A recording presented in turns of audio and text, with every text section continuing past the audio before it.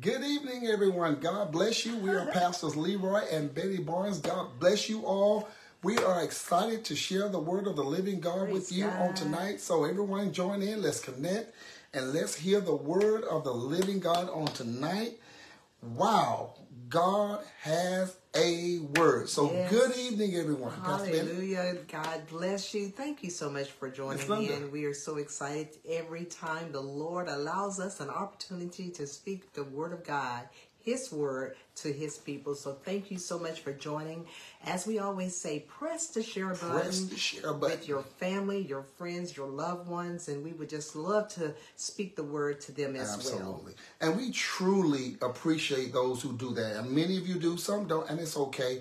But many of you do help us share this gospel. It's not, as we say at Relentless Global Church, we say this all the time, we're not building a church. We're building the kingdom. Amen. We're not building a culture of a man and a woman. Yes. We're lifting up the name of Jesus. And if he be lifted up, that's when we'll see the lost come to God's saving grace. Lost nephew, lost son, lost sister, daughter, whoever they may be. Hey, Miss Vicky, God bless you. And all those that are lost maybe in your family, help them and tell them, hey, come listen to Pastors Leroy and Betty Barnes. There's a word from the Lord just for you. And we're trying to reach the lost through this avenue of Facebook Live as well. But when you hit the share button, you help us to spread this gospel, the gospel of Jesus Christ. Everybody right back to Pastor say the gospel of Jesus Christ. So let's go into our lesson. We've been teaching on overcoming the adversity of life. This is lesson number 3, and we should close it out on tonight. We defined in the Greek and the Hebrew what adversity means. We're not talking about adversities, adversity singular, because for many of us, it's always one particular issue, one particular challenge. It's smoking. It's this one thing. It's alcohol. It's this one thing. It's what Jesus told the rich young ruler. You lack one thing, and he told him to go sell all you have, and the Bible says he walked away sorrowfully. But we're declaring tonight that your one thing, you're going to deal with it, you're going to overcome it, and we're going to walk in victory. Hey, Miss Tanya, love you, baby. So good evening to you. So now we're excited to share the word on tonight about overcoming the adversity. It doesn't matter if it's your finances, your health, your mind. It doesn't matter what the adversity is. It's defined as difficulties, misfortune, hardship, afflictions, distress, heartache, pain, trauma. In the Greek, it's the word to endure. In the Hebrew, it's the word bad or evil or disagreeable. But one thing is for sure. It doesn't matter what we face as Christians, as those who are submitted under the authority of Jesus Christ. We overcome every obstacle, and we overcome by faith. Come on, write that back as well. We overcome by faith. So lastly, I'm not going to give a scriptural reference, but last week we defined as how does adversity benefit me? Because most people look at adversity, oh my God, I'm going through this. Oh my God, this happened. Oh my husband, oh my wife, oh my son, oh my daughter. And sometimes as Christians, we look at it from the wrong perspective. We have to look at adversity as an opportunity. See, as my friend AJ would say, either you see the glass half full or you see the glass half empty. I choose to see the glass as half full. Why? Because in the kingdom, we're increasing. We're not decreasing, but we're increasing. So I'm just going to give you the quotes. 9 ways of how adversity will benefit me.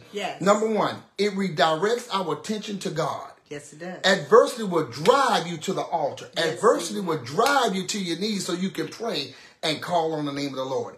Adversity, number 2, it is a call to self-examination. The Bible says if you judge yourself, you won't be judged. Number 3, it's the reassuring of God's love. Why is that? He will never leave you. He will never forsake you. When things are going well, he will never leave me. He will never forsake me. When things are going not so well, or I'm going through the challenges or the adversities of life, he will never leave me. He will never forsake me. Number 4, he reveals my pride. Adversity will reveal to me if my confidence is in the Lord or if my confidence is within me. Number 5. The adversity is our motivation to seek Jehovah. It's my motivation to seek Jehovah. The Bible says the righteous will cry out. Yes, it's my motivation to seek the Lord. Amen. Number 6, how does adversity benefit me? Number 6, it brings me into a call of renewed commitment to Christ. Sometimes it'll cause me to recommit my life to the Lord. It does. And number 9, it helps purify my faith. I think I missed a number there. But it helps purify my faith. How does adversity help me or benefit me? It helps purify my faith. When we're going through the adversities of life, it will cause us to use our faith. Yeah. How does faith come? By hearing, and hearing by the word of God. Amen. So let's look at this. Psalms 22, verse 24. Psalms 22, verse 24. No believer, listen to this. No believer is immune to adversity. Sometimes, like David, we create our own adversities. Yeah. And listen, you don't want to continue to create adversities in your life. Listen, life brings its own adversity. Yes. I don't need to create any more. Glory to God. That's not good. But let's look at Psalms 22, verse 24. Yes. For he has not despised nor abhorred the affliction of the afflicted, nor has God hidden his face from him, but he cried to him and the Lord heard. So those who are going through the afflictions of life or the adversities of life, God will not hide his face from you. Wow.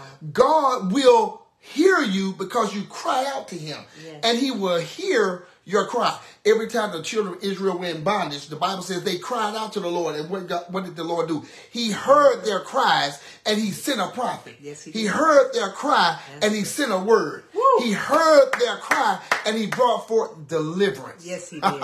Glory to God. Glory be to God. Amen. Let's look at this one. 1 Peter chapter 5, verse 6. 1 Peter chapter 5, verse 6. God's desire is for his people to call upon him in adversity, which will produce humility. Yes, so true. God's desire, hey, Miss Mildred, good to see you tonight. God's desire is for his people to call upon him in adversity, which will produce the spirit of humility. Yes. 1 Peter 5 and 6 says this. Amen. Therefore, humble yourselves. That word is translated submit yourselves. Yes. Fear the Lord, or to be modest. Yes. Therefore, humble yourselves under the mighty hand of the Lord, and he will exalt you in due time. Yes. But only to those who humble themselves, casting all, not one, not two, but all of your adversity, all of your cares, all of your challenges, cast them upon him, for he cares for you. Amen. In due time means the right time. It means faith time. It means now is the time of your deliverance. Humility is to submit. See, when you're going through the adversity of life or the challenges of life, you don't sit there and complain. You don't sit there and curse. You don't scream. You don't throw things. You don't hit the wall. You don't mistreat your family. No. When adversity comes to you, comes knocking at your door, the first thing you do is humble yourself. You pray. You humble yourself. You study the word. You humble yourself. You sing the songs of Zion. You humble yourself and you ask for repentance. You humble yourself. And the Bible makes it clear, my brother, my sister, that when you and I humble ourselves under the mighty hand of God, God will, not he might, he will. Not a suggestion. Yes, sir. He will raise you up out of your adversity, and he will bring deliverance to your life. He will. Everybody write back to Pastor and say, he will exalt me. I'm not going to stay in this adversity 4-5 years. I'm not going to stay in this broke state 6-7 years. I'm not going to stay in this mindset of mental anguish and depression. No. I'm going to humble myself. Amen. I'm going to yield to God. Amen. I'm going to cast all my cares, Amen. all the burdens, Amen. all the stress, all the anger. I'm going to cast it up on the Lord because he cares for me. Hallelujah. Glory be to God. Glory be to God. He loves you tonight. Amen. It is not God's will for you to struggle with sickness and disease. No. It is not God's will for you to be broke, living from paycheck to paycheck. It is not God's will for you to be in an abused situation. It is not God's will. Listen to me tonight.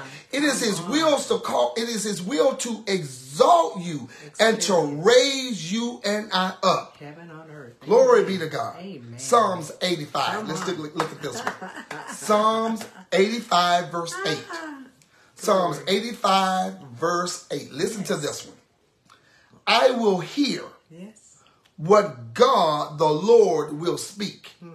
For he will speak shalom, peace, to his people and to his saints. Yes, he will. But let them not turn back to adversity. Let them not turn back to their sins. Amen. Let them not turn back to the anger. Listen to me tonight. Learn, write this down. Learn to listen. Yes. Let me slow down. Yes, absolutely. In the adversity, in the difficulty, in the challenge of life, learn to listen to his voice. He has an answer to your problem. Wow. Learn to listen. Let him that has ears to hear, let him hear what the Spirit of the Lord has to say. Yes. Now watch this. I want to go over it. Slow down. I want to go over it again. I will hear out of my spirit. I'm pointing to my ears, but I'm talking about the ears of your spirit. Yes. Learn to hear what God will speak. So the Lord has something to say about your adversity. Yes. The Lord has something to say about the sickness. The Lord has something to say about the health, the finances. The Lord has something to say, but you have to have an ear to hear. What will he say? The scripture says it in Psalms 85 verse 8. For he will speak, here it is, shalom. Amen. Now, what is the word shalom translated in the Hebrew? It's translated harmony.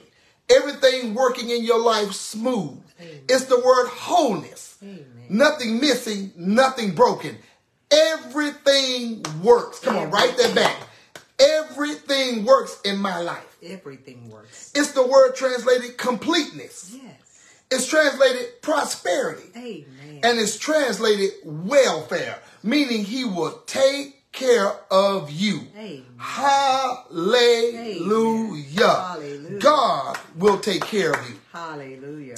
Well, since we're talking about adversity, let's look at about 6 famous people that you know, names that you know, who overcame their adversity. Okay. Just some natural people. Okay. Watch this. Albert Einstein. Yes. Einstein didn't speak at all for the first 3 years of his life, but even though he received good grades throughout his primary elementary school, many of his teachers assumed that he was lazy because he was always distracted by the abstract concepts. Despite the lack of confidence from his teachers and from adults towards Einstein, he rose above such adversity and developed the theory of relativity. Wow. He overcame the adversity. Yeah. Jim Carrey, the famous comedian. Oh, wow. When Jim Carrey was 15 years old, he dropped out of high school to support his family. And soon after, he and his family were living in a van. Wow. However, Carrey continued to follow after his dreams of becoming a comedian. And we all know he became a famous comedian, but he overcame the adversity. How about that? Thomas Edison. Wow. Edison failed 10,000 times. Wow. You better hear me. Wow. Thomas Edison failed 10,000 times before he invented the light bulb. Wow. Can you imagine failing that many times? Instead of quitting, listen tonight. Instead of quitting, Edison tried and tried again until he achieved success. Come on. That kind of dedication is nothing short of extraordinary. He overcame the adversity. Come on. Stephen King, the famous director. Okay. King's first novel was the movie called Carrie. Yeah. It was rejected by 30 different publishers. Wow. He was so upset that he threw his novel into the trash can. But his wife later fished it out of the trash can and encouraged her husband to finish the book. Amen. King's book sold over 350 million copies, and Carrie became a classic novel with many film and TV adaptations to his name. Wow. King's story shows that sometimes people just need a little encouragement. Yep. To overcome the adversities of life. Everybody write back and say just a little encouragement. Just a little encouragement. Benjamin Franklin. Oh, wow. Ben Franklin, when Franklin was 10 years old, his parents could no longer afford to send him to school. However, financial concerns couldn't stop him from pursuing an education. Through reading, he was able to educate himself. Come on. And the fruits of his knowledge included the lightning rod and bifocals. Thank God, because I'm wearing some bifocals as we speak. Thank God for Benjamin Franklin. He never quit. He overcame his adversity. Listen to this one. Bethany Hamilton. I didn't know who she was. Okay. Bethany Hamilton. Okay.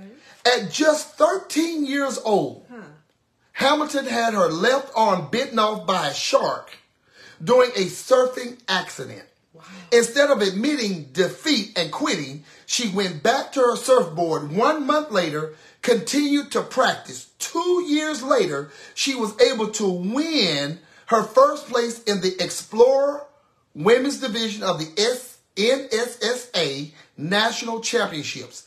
If that isn't overcoming the difficulties or the obstacles of life, I don't know what is. She had her arm bitten off by a shark and still succeeded. Wow. She overcame her adversity. Wow. And lastly tonight, watch this one. Walt Disney. Yes. Walt Disney. Come on. Walt Disney was fired from his first job at the Kansas City Star newspaper after his newspaper editor told Walt Disney that he didn't have enough imagination or creativity. Wow. A few years later, he drove Disney's animation studio Laugh-O-Gram into bankruptcy. Wow. Only when he moved to California to produce cartoons did his career rise and take off.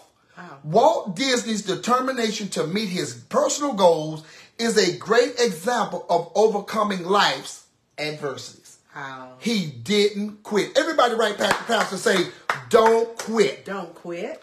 So let's close with a story that Jesus had with a man who had a situation and he had an obstacle. And we're going to close with this story. Mark chapter 10, verse 46. Amen. Mark chapter 10, verse 46. We're going to see a man who was blind.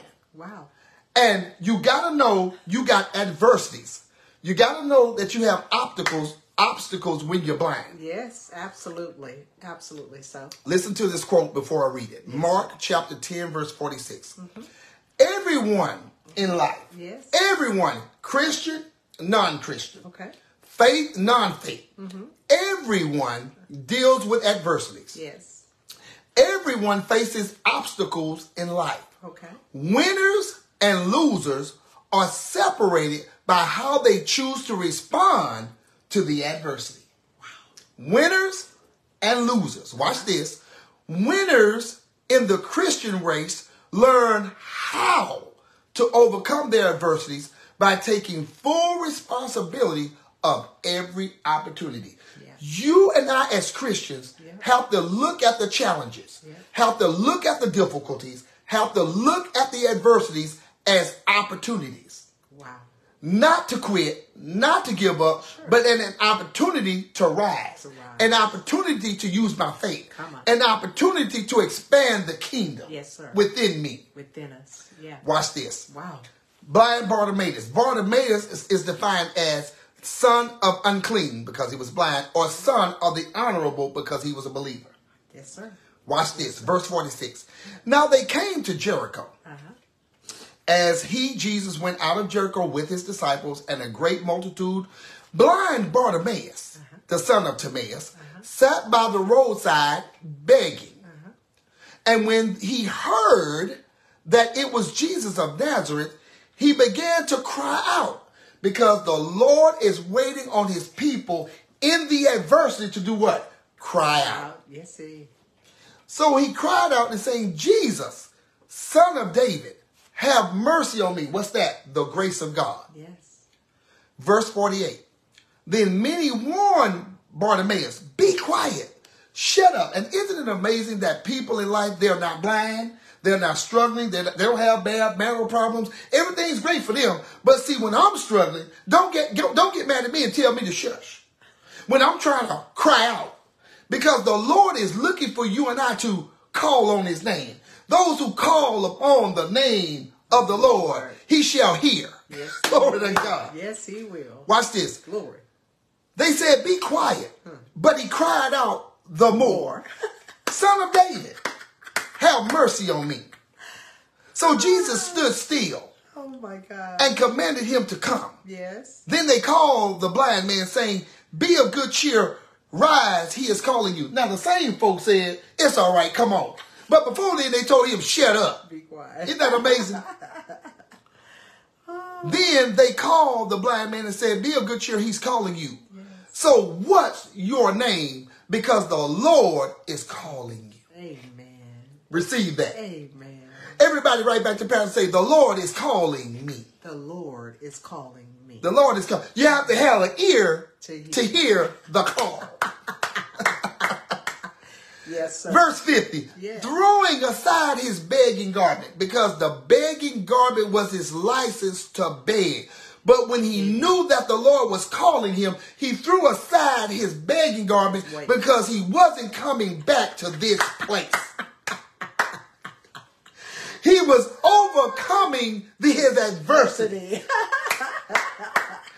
Throwing aside his garment, he rose and came to Jesus. Yes. So Jesus said and answered to him, what do you want from me? Yes.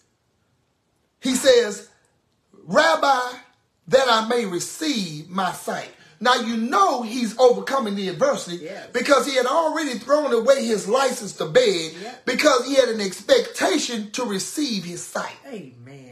It's how you look at it. Amen. It's how you perceive it. Amen. He took this opportunity to look at Jesus and beg and scream for this grace to come upon him. Wow. He had an expectation of overcoming. He didn't have an expectation to stay blind. Wow. He had an expectation, I'm about to receive my sight. Amen. The blind man said, Rabbi, that I may receive my sight. Verse 52, and we're going to a close. Verse 52. And immediately. Oh my God. Everybody write back to pastor and say, I receive my immediately. I receive my immediately. And immediately, watch this. Jesus said to him, go your way. Your faith has made you whole. What was his faith? He threw away his garment clothes. He had an expectation that the Lord is about to heal me. So he saw in his blind state, I'm healed. He saw in his blind state, I'm made whole. He already saw in his blind state, the Lord makes me rich. Yeah. The blessing of the Lord makes me rich. Watch this. And immediately, he received his sight. And watch this. He didn't walk away from Jesus. The Bible says he followed Jesus down the road. He didn't quit on Jesus because he got the blessing. Yes. He didn't quit on Jesus because the money finally came in. See, when the money comes in, you still honor the Lord. You give your tithe. Because you got to continue to follow the Lord. He didn't stop going to church. He increased his church attendance. Because you have to continue to follow the Lord. See, you don't receive the blessing. You don't receive the sight and then you go fishing. No, you come to the house of the Lord. Amen. Now, here's a question. What kind of adversity are you facing tonight? Wow. Is it physical? Wow. Is it mental? Wow. Is it a disability? Is it a situation that hinders your progress in life? Wow. Is it drawbacks? Is it shortcomings? Or is it an unfavorable condition? Unfavorable. What about things that cause you to come short of your goals, dreams, and purposes? But I'm here tonight to tell you as I close this lesson. The answer is Jesus. Amen. Come unto me, all you that labor and are heavy laden, and I will give you rest. Amen. So stop struggling in that marriage. Amen. Stop struggling in your finances. Stop struggling with your mind. Stop struggling with that son or that daughter. Stop struggling. Stop it. Yes. Come to Jesus. Amen. Give your heart. Give your whole life to the Lord. Stop arguing with your father and your mother. Honor your father and your mother. Amen. Stop it. Amen. Everybody right back to pastor and say, stop it. Stop it. Submit yourself under the mighty hand of the Lord, Amen. And he will cause you to rise in your due season. Amen. Stop it. Stop being angry. Yes. Stop cursing. Wow. Stop doubting God. Wow. Stop doubting yourself. Stop doubting your pastors. But believe you receive and you shall have. Amen. Because you can overcome the adversities of life. Amen.